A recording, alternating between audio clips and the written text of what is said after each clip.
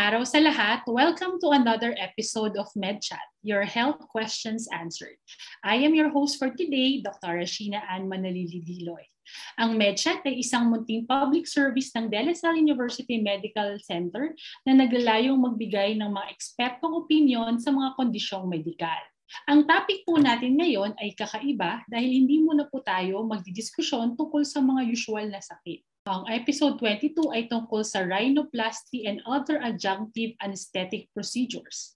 Para magbigay ng linaw tungkol po dito, inimbitahan po natin ang isang espesyalista ng ear, nose, throat, and head neck surgery. Ang guest po natin ngayon ay si Dr. Ann Uy-Regalado. Si Dr. Regalado po ay nagtapos ng medisina sa De La Salle Medical and Health Sciences Institute. Nag-residency training po siya ng otolaryngology, head and neck surgery at De La Salle University Medical Health Center. Nag-fellowship training naman po ng open structural rhinoplasty and other related aesthetic procedures at facial aesthetic core of ENT surgeons. Siya po ay isang fellow ng Philippine Society of Otolaryngology, Head and Neck Surgery. Siya din po ay isang miyembro ng Facial Aesthetic Core of ENT Surgeons, member of Philippine Academy of Facial Plastic and Reconstructive Surgery. Currently po, isa siyang Associate Medical Professor and full-time faculty on the Department of Otolaryngology, Head and Neck Surgery at De La Salle University Medical Health Sciences Institute. Para po bigyan tayo ng dilaw tungkol po sa ating topic ngayon, i-welcome po natin ang ating ENT Surgeon, Dr. Ann Uy-Regalado. Hello, Dr. Julie. Magandang hapon po sa inyo. Hello, Doc Sheena. Good afternoon. Kamusta naman po kayo ngayon? Mabuti naman. Dahil po nagpandemya, I'm sure po, syempre po, medyo yung tungkol sa mga aesthetic procedure po, medyo naiba po yung mga priority ng mga tao. Pero habang mukha naman pong palabas na tayo dun sa point na yon, medyo mas marami na po kasi yung mga nagiging medyo conscious po ulit tungkol sa mga itsura nila. And I'm sure, ngayon po, marami na po ulit ng mga nagtatanong tungkol sa topic na i-discuss natin ngayon. Sa ngayon po ba, madami po ba yung mga kumukonsulta sa inyo tungkol sa mga pagpapaganda? Before the pandemic, madami talaga. Siyempre, after the pandemic, wala. Ngayon, nagbabalikan na ulit sila. Para po sa topic natin ngayon, simulan na po natin, Dr. Regalado. Ang topic natin ngayon ay rhinoplasty and other adjunctive aesthetic procedures. So I'm sure po ang dami pong gustong magtanong, pero yung iba po kasi nahihiya po talaga lang magtanong or magpunta sa clinic, baka i-judge sila or mga ganon. Umpisahan muna po natin sa pagtatanong, ano nga po ba yung rhinoplasty? Ang rhinoplasty ay ang medical term sa tinatawag natin na nose lift. Sa mga Pilipino at sa karamihan ng mga Asyanong bansa, ito ay ang pinaka-in-demand na cosmetic procedure. Dahil kadalasan, ang ating mga ilong ay kulang sa bridge o pango. Minsan malakamatis or malaki yung dulo ng ating ilong. At minsan din naman yung gilid ng ating ilong o yung wing o yung ala na tinatawag ay masyadong mababa or walang curve. Or minsan naman masyadong malapad yung span or base ng ating ilong. Katulad na lang ng larawan na aming ipakikita. Okay? Yan ang typical na Asian Malay nose. So Dr.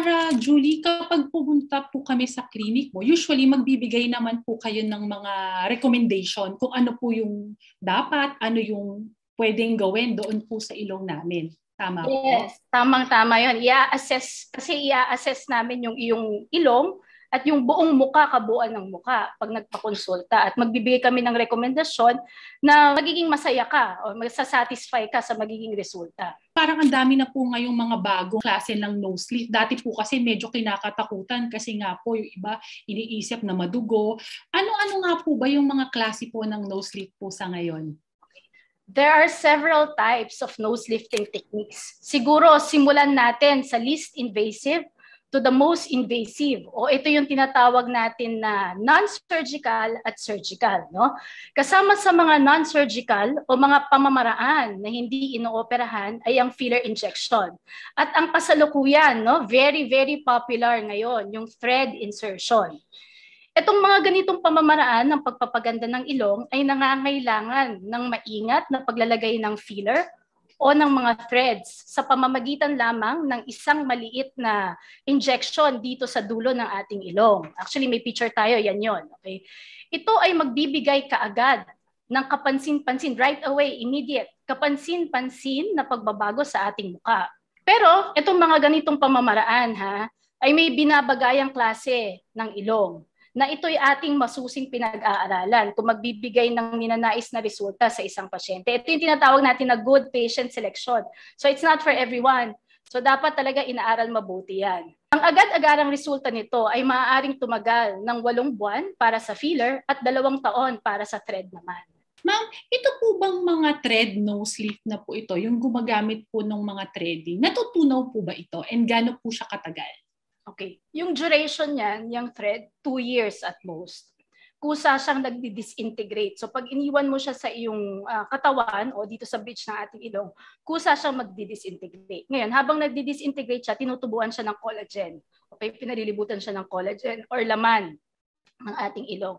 So pag natunaw siya, hindi naman completely flat na ulit yung ilong mo. Meron pa rin naman konting laman. Pero syempre, after 2 years, kailangan mo magpalagay ulit. Papalagay ka ulit ng thread para magkaroon ka ulit ng nose line or nose definition. Yung filler, mas mabilis yun. 8 months lang yun, tunaw na yung filler. So ibig sabihin pala, hindi naman po siya nakakatakot kasi natutunaw naman siya ng kusa. I'm sure ma'am, madami po kasing magtatanong, magkano po ba yung ganito? Baka po kasi hindi kaya ng budget. Yung mga non-surgical, yan, tulad ng filler, injection, and thread nose insertion, yan, kayang-kaya ng budget yan. Usually, ang going rate niyan is between 18 to 25,000 pesos. Maganda na ang ilong mo yan. Pati ma'am, ang pagkakaintindi ko dito, instant po talaga. Ibig sabihin, paglabas mo talaga ng clinic, makikita mo na talaga. Maganda na ang ilong. So wala to ma'am downtime, no? Wala talagang kailangan magpahinga ka or kailangan magpahinga, walang downtime. Ano naman po yung mga nire-recommenda po ninyong procedure sa mga may flat na nose bridge o balingusan at para sa mga gusto ma'am na magpaliit ng ilong, katulad po ma'am nung unang patient na pinakita niyo po kanina?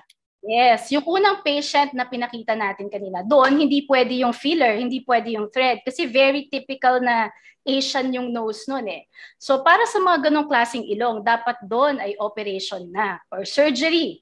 Okay, kami ay gagamit ng mga implants katulad ng silicone, EPTFE o yung naririnig nyo na Gore-Tex. Meron ding combination kasi ng silicone at Gore-Tex. Ito yung tinatawag namin na Silitex. Meron ako mga larawan dyan na sample.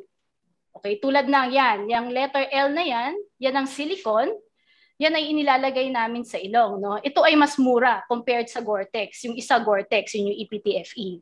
Pero sa ngayon, ang mas preferred na implant material ay yung EPTFE or Gore-Tex. No? Dahil ito ay nagiging parte ng normal na laman ng ating ilong. Ito yung tinatawag natin medically na tissue integration. Nag-i-integrate siya sa laman ng ating ilong. Yung silicone tsaka yung Gore-Tex, permanent yan. Hindi yan natutunaw, hindi yan nawawala, hindi yan nagdi-disintegrate. So permanent yan. Pag inoperahan ka, permanent yan. So ibig sabihin po ma'am, hindi naman po ito delikado at hindi po kailangan tanggalin after a series of time? Alam mo, yung silicone kasi matagal na yan eh. So sobrang tagal na ng silicone, di pa tayo pinapanganak. Tingin ko, naglalagay na ng silicone sa ilong. So meron kaming mga nakikita na may mga matatanda na no, yung silicone nakalagay sa ilong nila no, eventually as they age.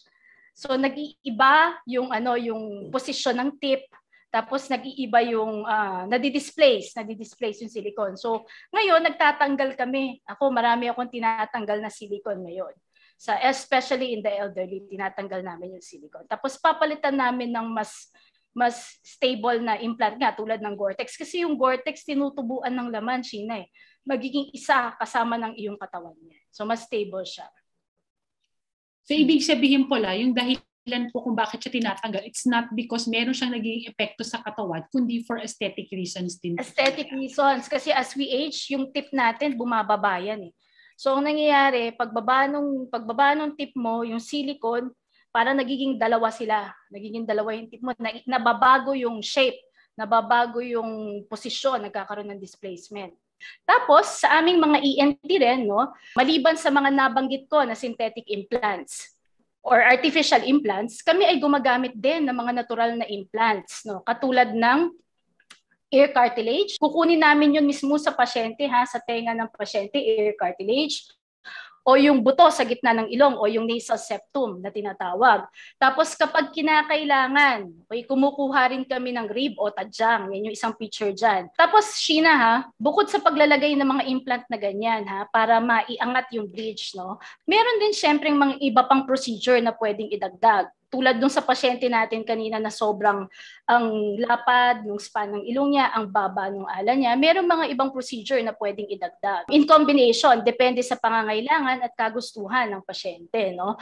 Tulad na lang ng pagsasaayos ng tip, ito, yung pagsasaayos ng ala. If say for example, masyadong mataba ang tip mo, parang malakamatis, pwede yan tanggalan ng taba sa ilalim ng balat at para makontour gagamit ng ear cartilage at nasal septum na aking nabanggit kanina.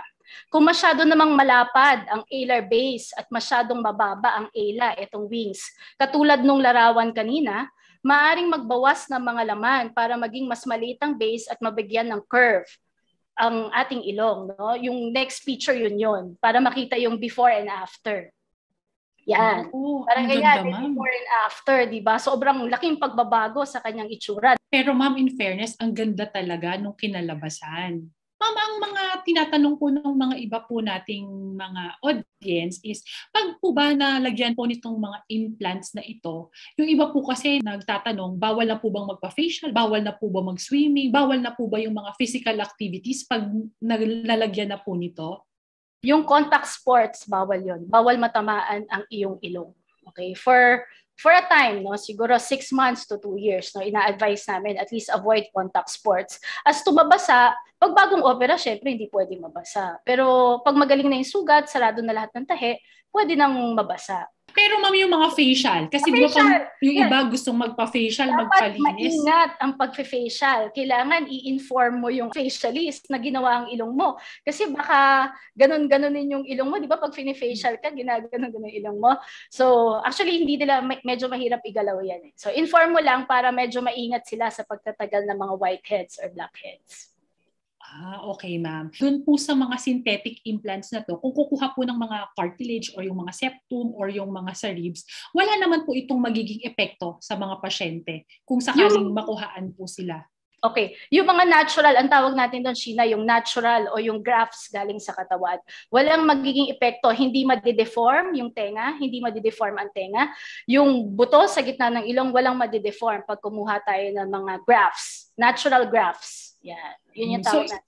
So, ibig sabihin po, wala naman palang dapat ikatakot yung mga pasyente kung sakali pong gawin ito sa kanila. Sakala mo, mas maganda nga yan kaysa sa mga synthetic implants, yan. Yung grafts na yan, yung ear cartilage, nasal septum, tsaka yung lip, all natural, mas maganda. Almost walang infection yan or rejection. Kasi galing sa katawan mo yan Nilagay lang sa ilong mo. So ma'am, yung mga ganito, maitanong ko lang po, kung gusto po ng isang pasyente magpagawa po ng ganitong nose lift, magkano po kaya yung dapat nilang ihanda or i-prepare? Okay. Usually kung surgical surgical nose lift na, ang going rate niyan is between 90 to 120,000 ang going rate niyan. Depende syempre sa extent ng gagawin. Kung medyo konti lang, like kung alar trimming lang, medyo mas mura alar trimming. Para mga nasa 30, 35 lang yan kung alar trimming. Pero pag parami yung ginagawa, medyo mas nagiging mahal. Pero may mga criteria po ba o mga kwalifikasyon para masabi na ligtas na sumailalim sa rhinoplasty ang isang tao? Oo, parang yung regular na surgery lang, no? Hindi iiba ang cosmetic surgery. Katulad na lang kung ikaw ay may sakit na diabetes, hypertension, asthma, and even nasal allergies. Dapat ang mga ganitong sakit ay kontrolado muna bago sumailalim sa ganitong operasyon. As to the edad, no? Minsan nagtatanong, gaano ba kabata pwede mo po opera? No? Siyempre gusto natin nasa tamang edad ka na at nasa tamang pag-iisip para magdesisyon sa iyong sarili kung ano ang gusto mong mangyari sa katawan mo. Pero alam mo, Sheena, sa ibang bansa, as young as 16 years old, ang mga nagpapagawa ng ilong. Kasi ito yung time na mature na yung facial bones natin at 16. Oo nga po, ang dami po niyan sa ibang bansa, sa Korea, sa Thailand. So parang inain po talaga sa kanila yan. Sa atin lang po medyo nahuhuli kasi nasa conservative ano pa po tayo eh. Pero I'm sure after po nila mapanood ito, magkakaroon sila ng idea and kung gusto po nila, then mas ma-encourage po sila. Ma'am, sa mga ibang pasyente po kasi nagtatanong po sila, gaano po ba katagal lang operasyon? Outpatient procedure lang po ba ito o kailangan po ba ng pasyente na magpa-admit sa ospital? Okay. Yung mga non-surgical, yung nabanggit natin kanina, yung thread, tsaka filler nose lift, mabilis lang to 15 to 30 minutes maganda na yung ilong mo. At usually ito ginagawa lamang sa klinika. Tapos yung surgical, yung operation naman, syempre mas matagal. 2 to 5 hours usually ang tinatagal nito at depende no sa dami ng gagawin. At ideally sa operating room ito ginagawa. Kadalasan outpatient lang ito. At nakakauwi ka agad ng pasyente after ng surgery. Except kapag nag-harvest ng rib. Ha? Pag nag-rib harvest, usually ina-admit for 24 hours ang pasyente. And syempre po ma'am, usually sa protocol po natin ngayon, pag ina-admit, syempre kailangan po diba ng mga swab test po as an additional precaution po for everyone. The RT-PCR for admission. Tsaka kahit yung day surgery, Sheena, kahit day surgery kasi considered aerosol generating to eh. Kahit sa day surgery, kailangan may RT-PCR. Pero ma'am, yung nose lift, pag nagpunta po ako sa clinic nyo bukas, right there and then, pwede nyo na pong gawin yung procedure? Hindi right. Yung yung surgical syempre kasi may mga requirements. Yung thread tsaka yung filler, right there and there, pwedeng gawin. So sa tingin ko po talagang magandang option din po yung thread at filler para po yung easiest and fastest way po para gumanda. Okay. Marami pong nagtatanong, masakit po ba magpa-nose lift? Kasi yung iba natatakot meron po silang mababang threshold sa pain. Okay. So, yung filler tsaka yung thread, naglalagay ng anesthesia dyan. So, may ini-inject na anesthesia, local anesthesia, para ka lang binunutan ng ngipin. Ha? Kadalasan, ito ay sapat na para maging komportable. Yung surgical naman, yung operation, no? Kadalasan din, local anesthesia ito. Minsan, depende sa comfort level ng patient. No? Minsan, tumatawag ako ng anesthesiologist para magpatulog sa pasyente, para mas maging komportable yung pasyente. Okay po.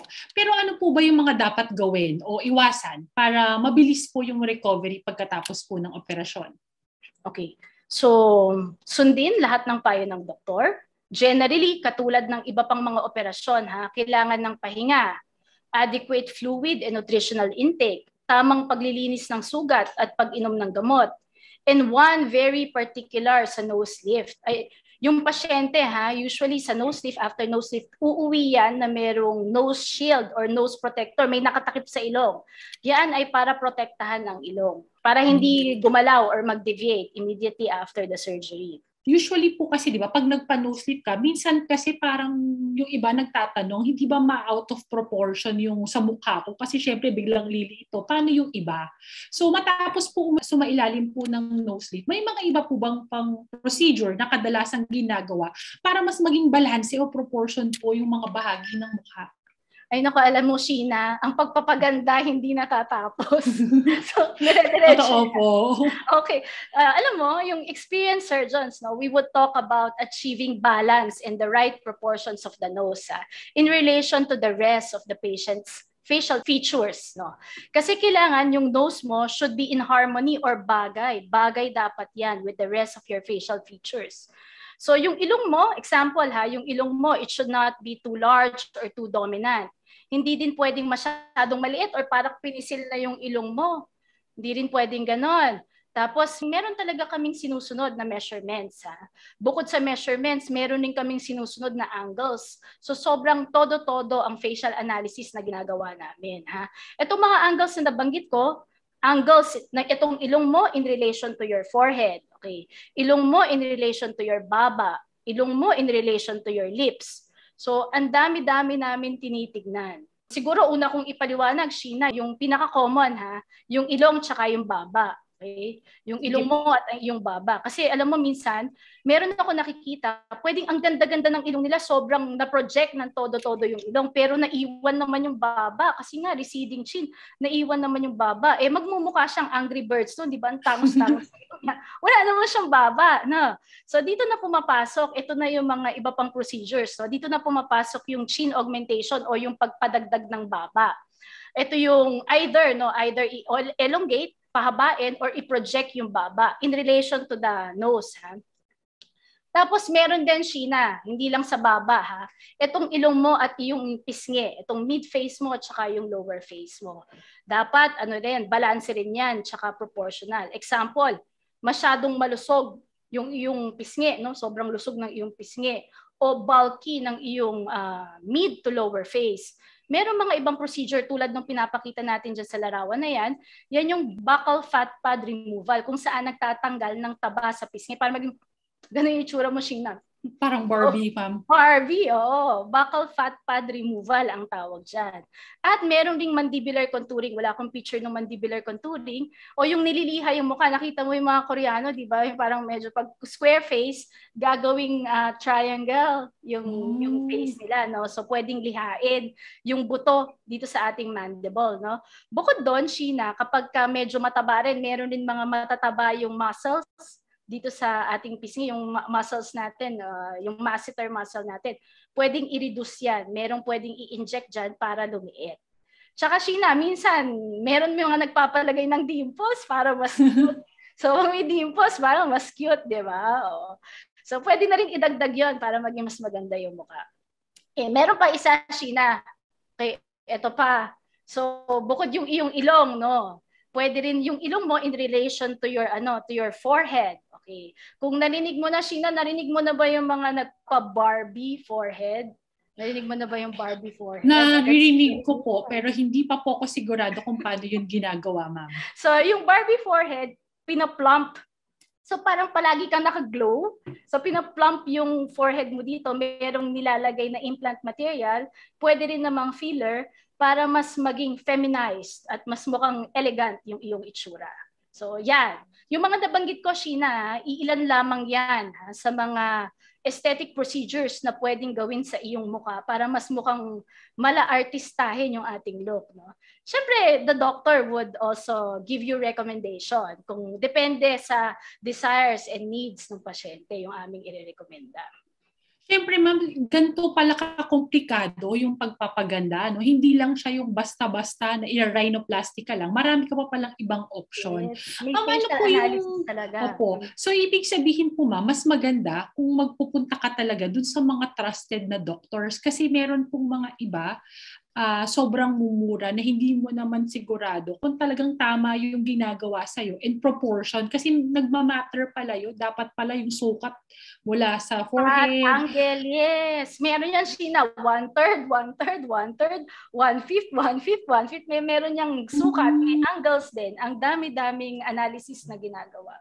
Usually po yung mga procedure na sinabi nyo, para lang din po may idea yung iba, usually magkano po ba yung mga ranges po nito? Yung filler tsaka thread nose, yung mga non-surgical, ang range niyan between 18 to 25,000. Siyempre, depende sa dami ng thread na ilalagay at yung volume ng filler na kailangan para sa iyong ilong. No?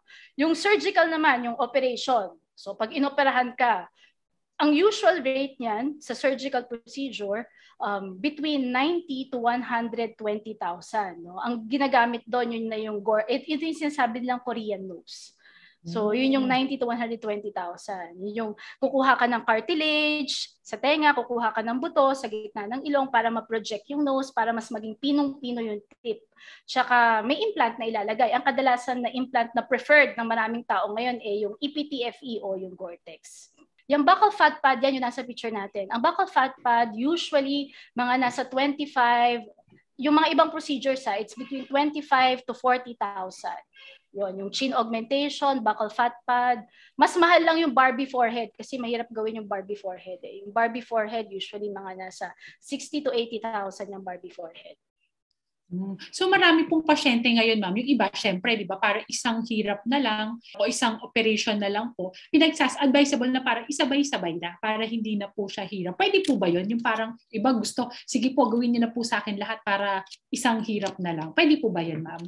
Pwede naman. Pero syempre depende rin dun sa pasyente ha, kung kaya niya mag-tolerate ng matagal na procedure. So pwede naman. Ako personally, I only do two procedures at a time. Not more than that.